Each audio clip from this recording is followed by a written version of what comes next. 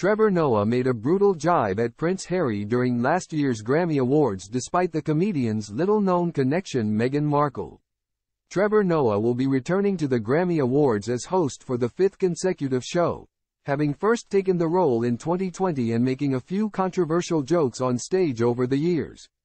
One of the most notable punchlines from last year's show was aimed at Prince Harry, whose record-breaking book Spare had been released just before the awards and was a hot topic at the time.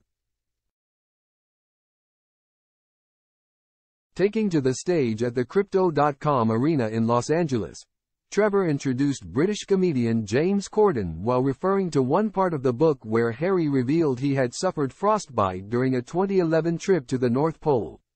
The 39-year-old declared James was living proof that a man can move from London to LA and not tell everyone about his frostbitten penis. While the live audience let out some raucous laughter, few knew the comedian is actually close to the Sussexes. Particularly Meghan Markle. Trevor was the last guest on the Duchess Spotify podcast Archetypes, which aired months before the 2023 Grammy Awards, where they quickly got entrenched in deep conversation. During the chat, Trevor opened up about the life lessons his mother, Patricia, shared with him, particularly after his ex-stepfather's sudden departure from the lives when he, non-fatally, shot her in 2011. He recalled, "I remember my mom saying to me when I was very young.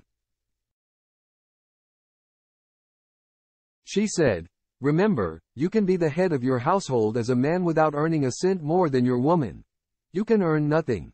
Being a man has nothing to do with how you wield your power in the household. It's just how you fulfill your role.'" The comedian added on a somber note, "These ideas often limited men themselves. As a man we have these additional pressures we've created for ourselves."